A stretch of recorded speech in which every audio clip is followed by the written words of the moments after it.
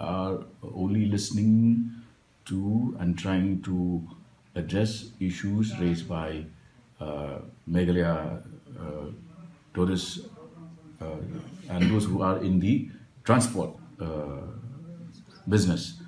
But if the need arises, yeah, we will also involve the tour operators and taxi drivers from Assam as well.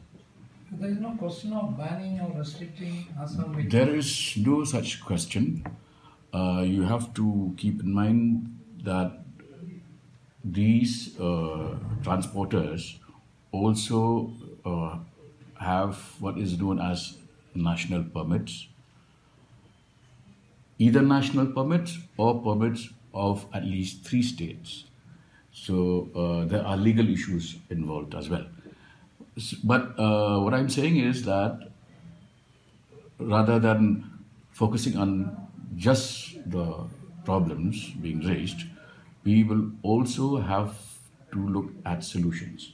For instance, as I was mentioning, even our demand, because this is a demand-driven economy, and you can't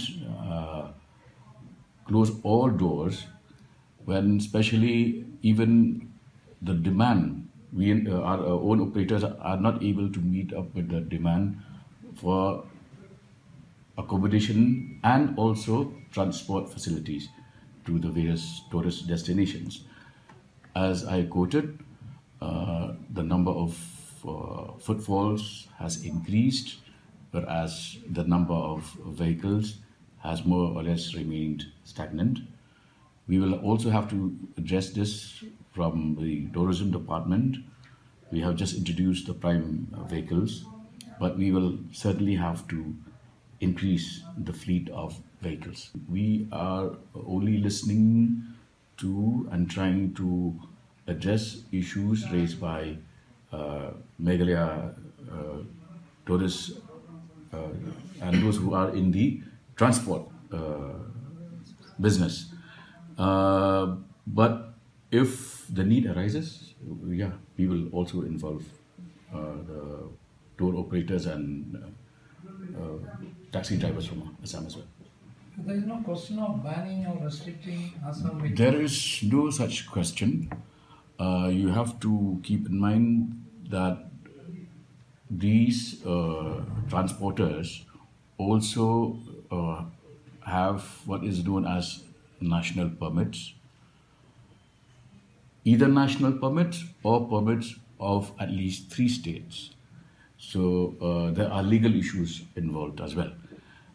But what I'm saying is that rather than focusing on just the problems being raised, we will also have to look at solutions.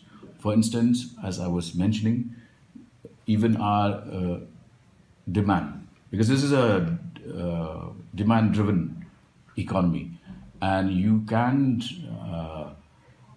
close all doors when especially even the demand, our own operators are not able to meet up with the demand for accommodation and also transport facilities to the various tourist destinations.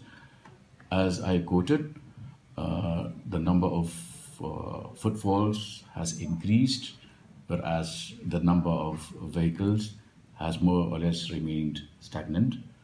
We will also have to address this from the tourism department. We have just introduced the prime vehicles, but we will certainly have to increase the fleet of vehicles.